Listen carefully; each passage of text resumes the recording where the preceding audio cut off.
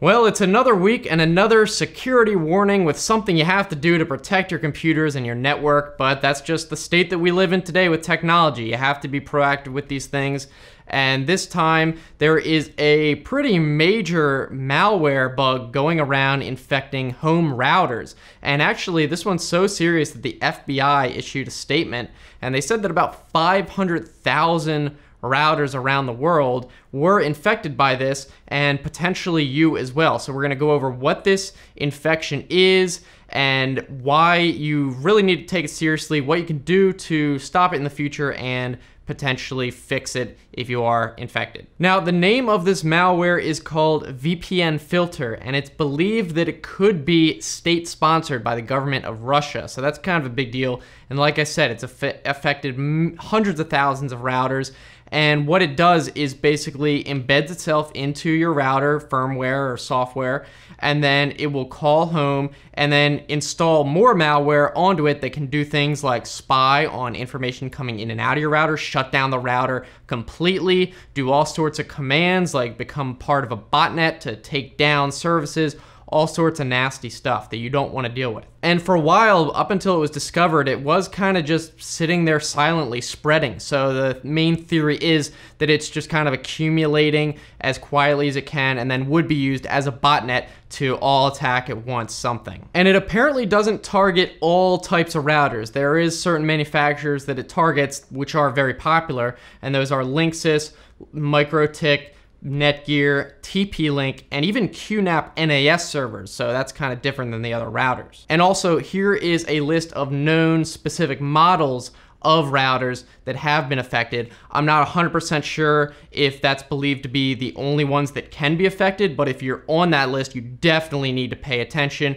If you're not on that list, maybe keep an eye out still and still follow the directions I'm going to talk about in a second. So what do you have to do? First, let's go over the steps you need to take, and then I'll explain why you need to do all these things if they don't make sense in a second. So the first thing you need to do is reboot your router. And by that, I mean like unplug it for about 30 seconds or so. Probably not that long is necessary, but just to be safe, and that will clear out any of the short-term RAM, memory, and all that stuff that may be loaded by the malware. And then after that 30 seconds or so, you can plug it back in. The next big thing you need to do is make sure your router firmware is up to date. You may need to update it manually if it's not a very recent router that has automatic updates installed, because this malware specifically was targeting older firmwares that had these exploits. So if you have been keeping your router up to date, you shouldn't have to worry too much. A couple other things you should do in any case, no matter what kind of router you have, is change the default administrative password in your router settings. So that should be under security settings or administrator settings. You're gonna have to look up the instructions for your specific router, and that will basically allow it so anyone who connects to your network can't just go into your router settings and change whatever they want, because usually the default password is literally just password or admin or something like that. And you'll also want to disable remote management if your router has that setting in there. So not all routers will have this even as a possibility.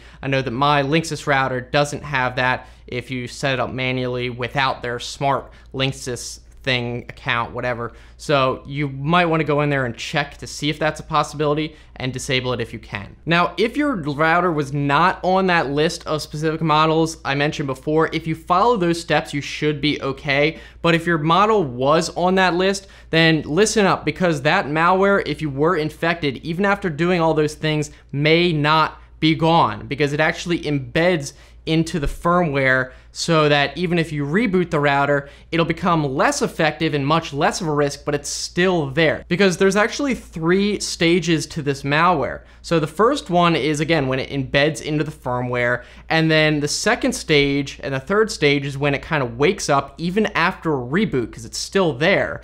And then on the second stage, it'll send out a signal to call home, and then it will try to download a payload, which is like more malware that actually does a lot more of the infecting. And then the third stage is when it waits for commands. Now, the reason that rebooting helps is because the FBI actually took control of the domain that was being used as the call home signal. So basically what happens now, even if you are infected, once you reboot the router, what will happen is it'll wipe out the second and third stage, so all the real malware, but the initial stage that kind of installs itself will still be there. But when you reboot it, it won't be able to download any of that malware because the domain where it's hosted is gone. But that doesn't mean that you're safe, because even though the infection is dormant and it may not actively be spying on you at the moment if it was before, here's the thing. Part of the malware's programming is if it can't contact that call home domain,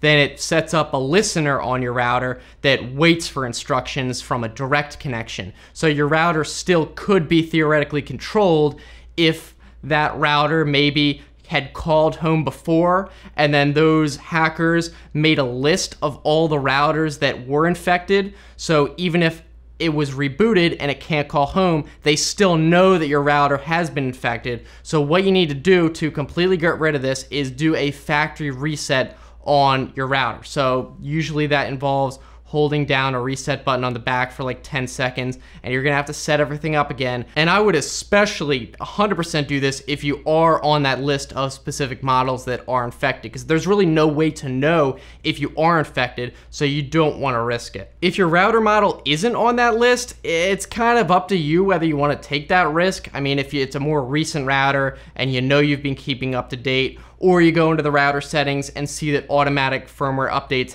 are enabled, then you know that you probably are safe. So in that case, you're probably fine. But again, you may want to just do it anyway if you don't want to take that risk. So I think that's the basics of it. Just wanted to quickly go over what this malware was, why you should take it seriously, and what you need to do again to fix it. So hopefully you guys found this video helpful. You can let us know down in the comments what you think. Did you have this router? Have you noticed anything weird going on with it?